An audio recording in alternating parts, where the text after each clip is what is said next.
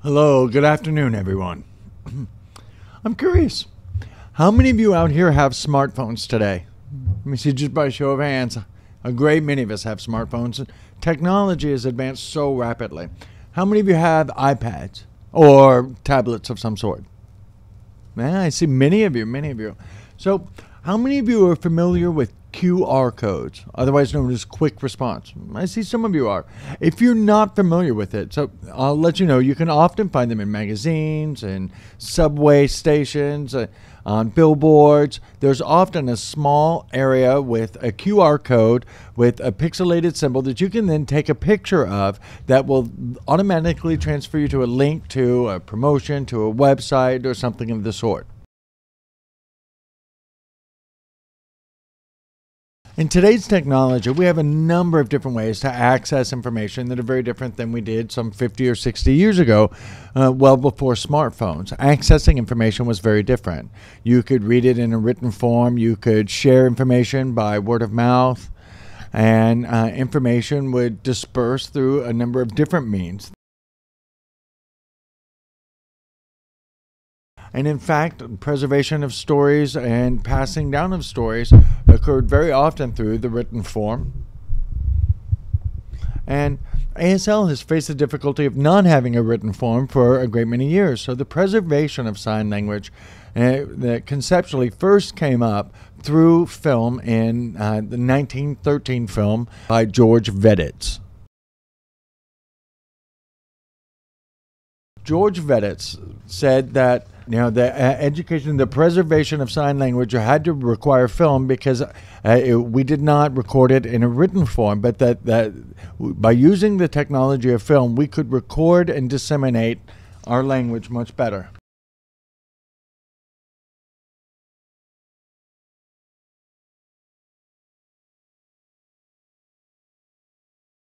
The formula that we have for capturing sign language was through originally reel-to-reel film, then VHS, and then now DVDs. And so all of these forms, these newer forms, are digital in nature, from YouTube to Facebook, and they can be widely disseminated. QR codes could actually be taken advantage of for this purpose. All QR codes could be used to access signed format information. I'll tell you a little bit more about that in a moment. So using that quick code brings you to video information that's a much more human connection in American Sign Language in a 3D form that's not linear in the way that written English text is, and it's much more connectable to our audience. There is also the added advantage that you can have the written textual information mapped onto having included a QR code that could then take you to a signed version or signed expansion of that information. It would be beneficial also for international visitors for whom English is not their first language. If there is some English text information with the QR code, they could be able to click on that and connect then to a version in their own sign language or native language. QR codes actually can have an impact on a number of domains. I'm going to look at three in particular: community, education, and business environments. QR codes can be very useful to many of them. Student organizations, for example, fraternities, sororities, the Rainbow Society that we have, are all student organizations that can benefit from this because they have flyers and advertisements that are often in written English. But if you'd like more detailed information, you can simply use your smartphone, access the QR code, and that would bring you to a link giving you more information on the goal of the event, how many tickets, what date the event is for, all in American Sign Language. Easily accessible by using the QR code. Also, if we look at students that are coming here to take courses, and these international students don't have English as a first language. In fact, it might be a third or fourth language. And so that text would not be as accessible. The use of a QR code on a smartphone or an iPad could then access signed information that they could see alongside the written text. This would presents a strong bilingual advantage to its users. In fact, large organizations like CSD, RID, the National Association for the Deaf, all of these could extend their reach of their information by the use of QR codes. very often, people will not peruse written information with the same depth that they would if they had it in and if accessible via a QR code. Then somebody could quickly access a signed version and be willing to stay for the duration of the text, much more so than were it simply English text. That's in part because it's a more human connection. This presents an opportunity to disseminate information more widely. Can also be used in transportation environments, for example, at a bus station or a subway station. If you need updated information on the schedule for the public transport or frequently asked questions, all could be accessible in American Sign Language using a QR code. So these public spaces could also benefit from having QR codes linking to American Sign Language formats.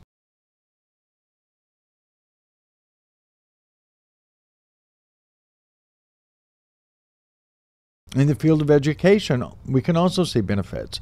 They could be using QR codes to their own benefit. The field of deaf studies and ASL studies both can use QR codes for a number of different applications. The syllabus is generally in English text, but could also link via QR codes to signed versions of each passage of the syllabus. The same is true of APA style guides or the various style guides for your discipline. Those papers could also include QR codes that include their thesis statement or whatever section they'd like to make accessible in that way. And the references could also be done in APA format, Chicago format.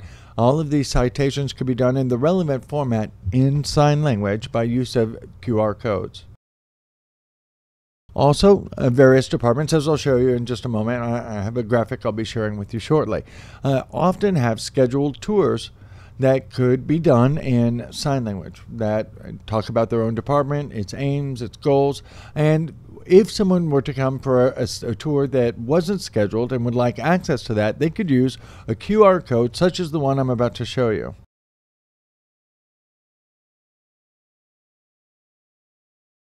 This comes from the Deaf Studies Department, and each department generally has a bulletin board where they share updates about their programs, their graduate studies groups, what they're doing, and I'd like to demonstrate for you what is happening here on this particular flyer. There's actually free QR reader apps out there in abundance.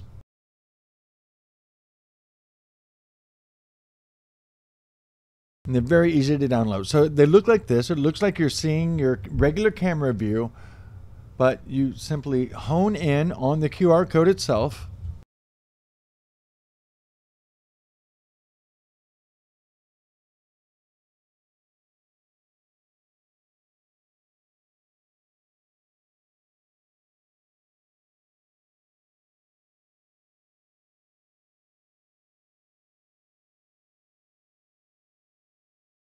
And there you have it. It links right to the video.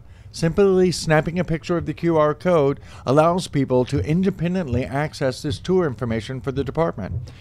By taking a picture of that QR code, they can easily access this. Each department could have that and have their own self-guided tour, which is much more visitor-friendly and relatable, being a human connection as opposed to just the written English text.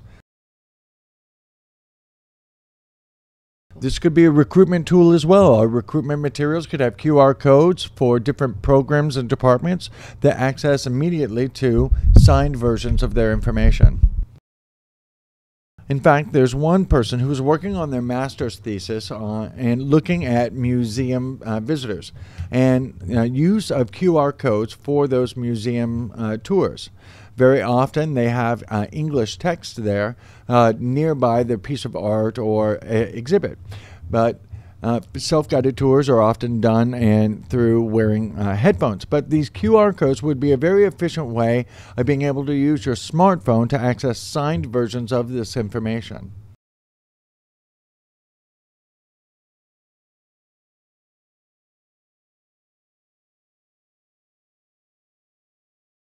So in looking at the domain of business, many people are small business owners and use their business cards that typically have a very limited field of information, contact information, your video phone number perhaps. But if that business card or advertisement has that QR code, you may not have time to explain to every potential person that you hand out your card to what your business is about and what you do. But if it has a QR code, they can link directly to a signed video where you tell them about your business and the opportunities that your field or business presents. If we look at some of the deaf expos, conferences, and job fairs out there, very oftentimes they're littered with booths all over the place, and not everyone will have time to go through all of the booths, and there may be too many people surrounding a booth, so you can't have access to that booth at the moment that you're walking by. But if that booth had a QR code on their brochure or their banner, then you could simply take that and at your convenience follow the QR code link to signed information that the booth was there to provide. QR codes present a wonderful opportunity for access for us. ASL, not being a written language, should not limit us, because even somebody whose strength is not in written English as a first language could still have access to all of this. We should take advantage of this burgeoning technology of QR codes to make all of our information more accessible and more widely dispersed in our native language of ASL. I'd like to thank you all for the opportunity to present.